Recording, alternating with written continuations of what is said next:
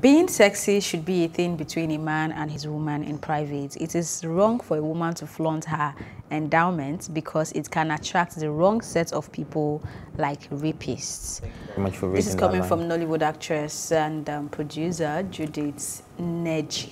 Thank you very much for reading that line, because if it was it's like if it has planned this speech, go ahead. Thank you very much for reading that line. Thank you very much. I want to thank my fans, God Almighty, my mom, shout out to you. Thank you very much for reading that line.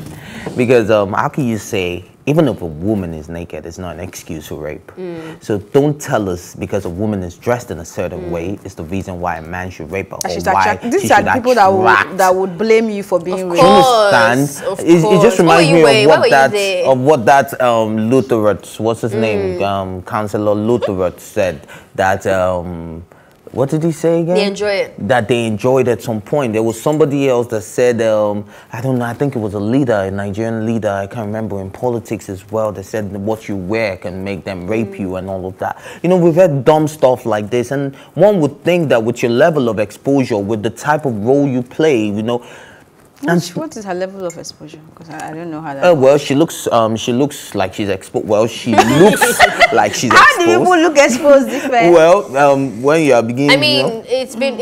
I don't want to throw away the idea of the fact that your body can, you know, like if you're dressed exposed and everything, that you're more visible to somebody who's raping, not because they didn't already have the rapist, whatever. I've always had that honest conversation. Anybody, it can come for me. No, that's wrong. Anybody that's the wrong visible. I'm not saying that you are the child that was raped. Of course. What was a 3-month-old baby wearing? Of course. I'm not listening, guys. Okay, I'm not saying that it is your fault, but it has been proven that you are more. That is a stupid proof. It's proof. No, it's stupid. Whether it is proof, guys. It's something that we're fighting to throw away. You know, listen, I'm not saying that I'm blaming the person for dressing like that. Even if the person was clothed, I'm saying it has been proven that you are more visible to a rapist based on what you wear. Full stop. You can argue that, but that's not the conversation of now saying that we should now take the burden of your sickness and then change how I dress. But let's be real. If you're looking at facts, that's just facts. Anyway, my point is, not facts. It is.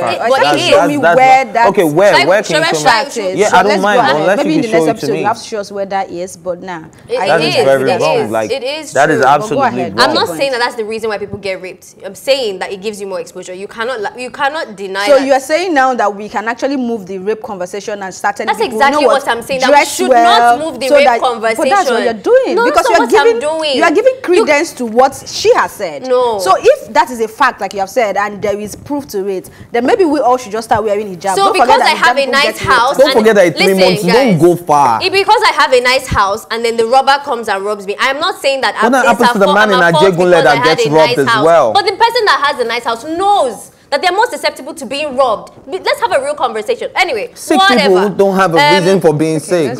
It's okay if you don't have to accept that. I read the whole interview actually, and she obviously is from a different circle and space and breathing the different oxygen. I don't agree to her mindset. I don't agree to the fact that you can't own your sexuality and you can't wear whatever. If I'm going to wear clothes that are revealing, I do practice more safety than I would if I was wearing a hijab.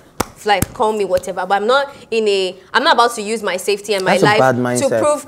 Well, I'm not about to use my safety and my life to prove a point about why I'm. If the word rapist wasn't in it and we were talking about something else, but the fact that we're talking about she lost a rapist, me as soon as she made that. Do you understand that? She lost me. Anyway, let's move She lost on. every other thing that she could have said that made sense was defeated from that. It didn't make sense. You can dress up when you want to dress up. I flaunt my endowments when I want to flaunt it and how I want to flaunt it. And I don't think it has to be restricted, which is what she's saying. She's saying it has to be between a man and a woman in private. So it's only when you're at home you can dress. So if you're single, you should never ever experience or enjoy your endowments. That's what that means. Yeah. Don't show your curves.